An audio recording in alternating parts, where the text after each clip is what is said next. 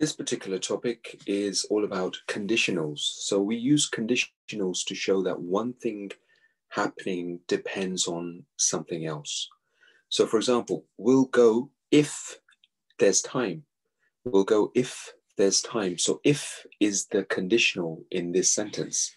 If you look at the first question, which word is a conditional in the sentence given below?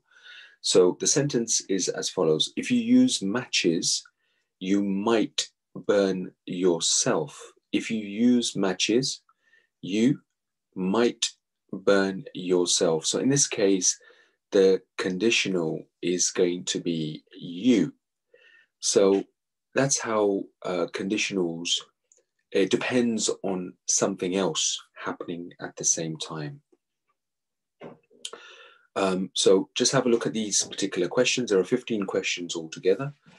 Take your time going through these and determine what conditionals actually are and what they mean and where are these particular conditionals in the sentences going forward.